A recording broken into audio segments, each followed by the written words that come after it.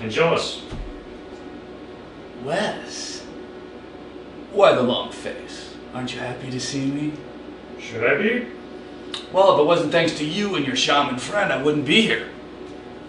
Feeling the love. The choice was Angel's. Angel schmangel. You're the one with the brains. Feel comfortable? Nice acoustics. Wouldn't hate a chair. You'll have to forgive the accommodations. The last time you were free, you terrorized Sunnydale. That's Slayer. She's a pistol. I've imagined this moment many times. Years of study, research. I've read everything ever written about you. Stop. I'm blushing. To be one-on-one with a legendary Angelus as a former watcher, it's a high point. Getting me all buttered up.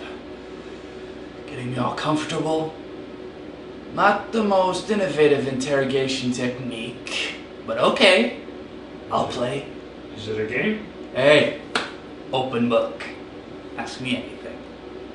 How sweet that virgin gypsy tasted. The special smell of a newborn's neck. My first nun. Now there's a great story. We could start there. Don't be coy, Wes. You're just dying to know about the big beastie. Ask away. All right, did you know the beast? Now that's a question. Not a great question. Not even an insightful question. Not a Wyndam-Pryce worthy question. If you knew the beast, why wouldn't Angel remember? I don't know. Maybe he doesn't remember the good times. Maybe he won't let himself. So like him. Here's one for you. What's with the whole Angel and the Raiders of the Lost Ark? The movie? Perfect day fantasy he came up with. Caves, booby traps, the requisite phallic sword. He fought the beast in the fantasy. Real candy ass. The beast? Angel, not big enough to be the hero on his own. Couldn't be happy unless the whole gang's pitching in. So he killed the beast in the fantasy. Well, he had to get what he wanted. We all want something. It's the way of the world. Everyone's got an agenda. And you're going to tell me mine. You want to come down here, get your stats on Lava Boy, play the big hero. I want to know how to kill the beast. This has nothing to do with being a hero. Oh, sure it does. But why now? Can't be that there's an apocalypse coming. There's always one around the corner. Enlighten me. You want to impress the girl. Move in, get her to love you. And after a few days of flowers and chocolate-covered cherries, you'll bend her over the kitchen counter. Is that supposed to rattle me? She's kind of bony for my taste, but different strokes.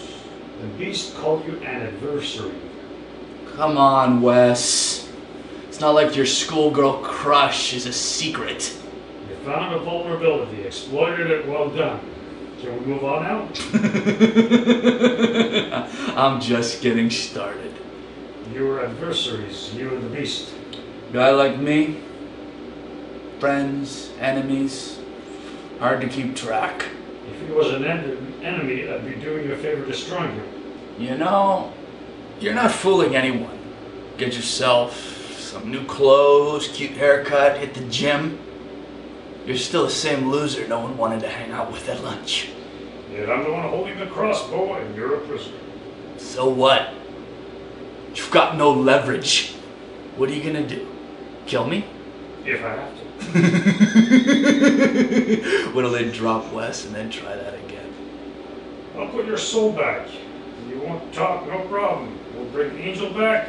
You'd be no worse off than we were. Making you a failure again. You want to waste my time? You can rot down here.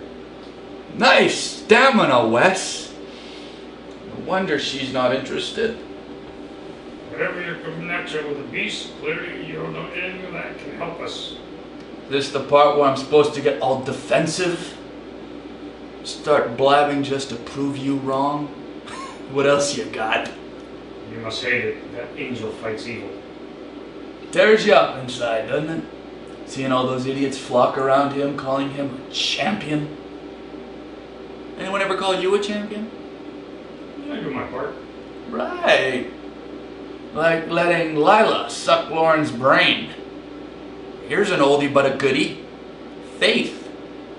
Good job being her watcher. She turned out to be a peach. And you managed to get your soul back not once, but twice, saving the world several times in the process. Nobody's perfect. Then there's kidnapping the fruit of my loins. Smooth. You survived. I guess you gotta understand that special bond between dad and son. Well, being that your own father's ashamed of you. And Connor's ashamed of you. And the universe's way of maintaining order, I guess. Twerp really gives me the creeps. You? In Cordelia's vision, you and the beast were standing on a field. Oh, yeah. God, yeah. Let's talk about Cordy, shall we? Now, there's a rack to write home about. Too bad.